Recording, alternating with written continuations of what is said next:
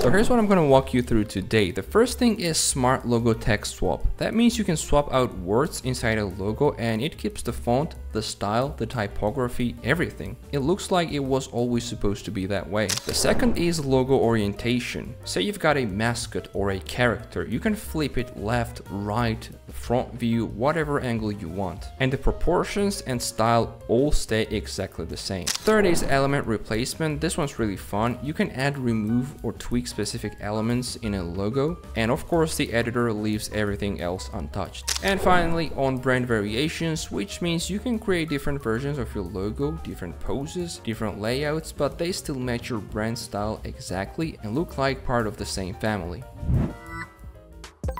We launched the new Magic Editor about a week ago and it already has a huge update. It's sharper, more precise, and a lot smarter. So I want to show you the updated Magic Editor, give you some examples, and the best part is you can try it for free right now. So stick around because you don't want to miss this.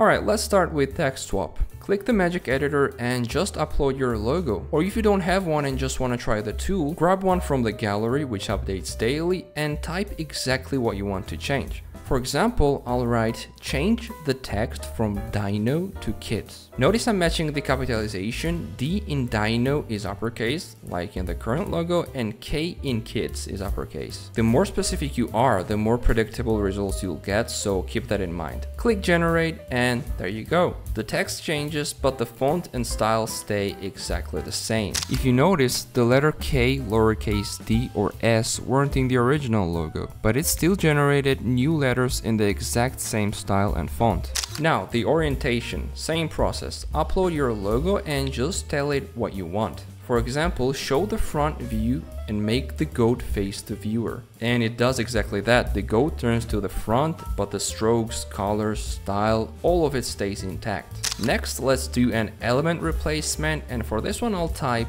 change his cap into a cowboy hat and add sunglasses. And check that out, it only touched the cap and added the sunglasses. Everything else stayed the same. That's what makes it powerful. It only edits what you ask for. Here are a few more fun ideas I tested on this logo. And finally, let's do on-brand variations. This is my dog logo and I want to make it lay down. So I'll type generate a version of this dog laying down. There we go, same colors, same style, same vibe, just a new pose. Let's also try sitting. Great, and let's try one more. I'll type jumping. There you go, works again. They are all different versions, but still clearly the same brand. So that's the new Magic Editor after the update. These are just a few ways to use it, but really the only limit is your creativity. So head over to logodiffusion.com, try it for free, and just let us know what you think. Thanks for watching and I'll see you very soon.